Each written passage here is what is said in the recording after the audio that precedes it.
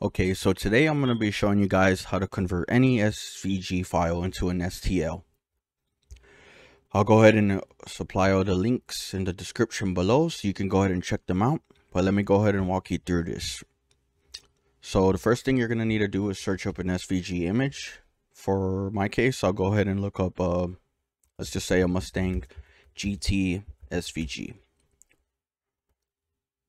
And you can grab any image, by the way. It doesn't have to be an SVG necessarily.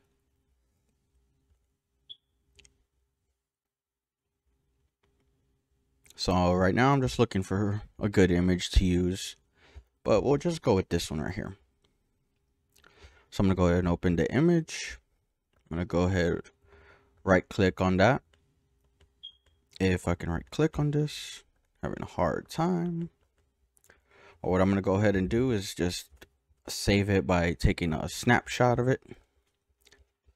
So I'll go ahead and do it like that.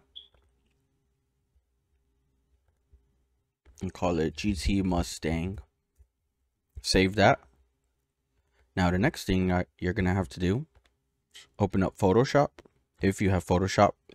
If you have any kind of other imaging software to manipulate the image, I would go ahead and just follow the same ideas and principles that I'm going to be using right here. So what I'm going to go ahead and do is load the image. Got to convert it into a smart object. Go ahead and say yes. You got to take the wand. You basically got to delete the background so that the main image is just the object you're going to be printing. So you take the trim, make a copy. And that copy, you're going to go ahead, go to blending options.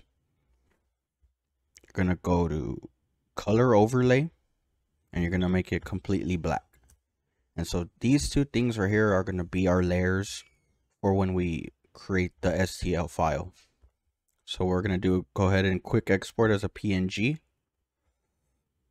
Go ahead and save it to my downloads file. GT Mustang. I'll call it the prep file. And so what you're going to need to go ahead and do is go to SVG Converter. I'll go ahead and provide the link so that way you can get there easier. I'll go ahead and choose my file, download, upload my prep file. Specs threshold I usually put at 8 so that way I get a clean processed image. Let's go ahead and processing right now, and I'll go ahead and download that file so I could go ahead and keep that. And what you're going to need to do is go ahead and go over to Tinkercad.com. If you're not registered with them, go ahead and create a free account. What you're going to do is create a new design. You're going to import the SVG file that you just downloaded. Going to click on art. I'm going to scale it down a lot so that way it can fit really nice and neat. Import. Okay, so now I have my two main parts, my two layers for the file that I'm going to create, the STL file. So what you want to do, get a better view of this. What I do is I go ahead and copy and paste it. I take one of these cubes right here, which this cube is basically going to do is it's going to cut the model. And so I make another copy because I want to delete this part off of this side. So right here, I'm going to go up to here and group that. I'm going to go ahead and group this right here. And now I got my two files that are split. I'm going to give this a color just for the look. There we are.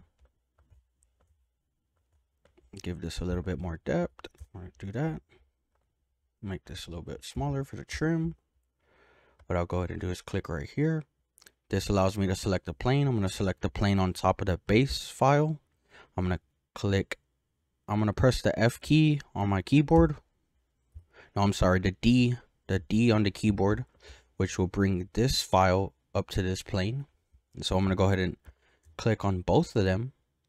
And what you do is you have this little bar right up here, the align. And what you're going to do is you're going to align them centered. That way you get the clean look.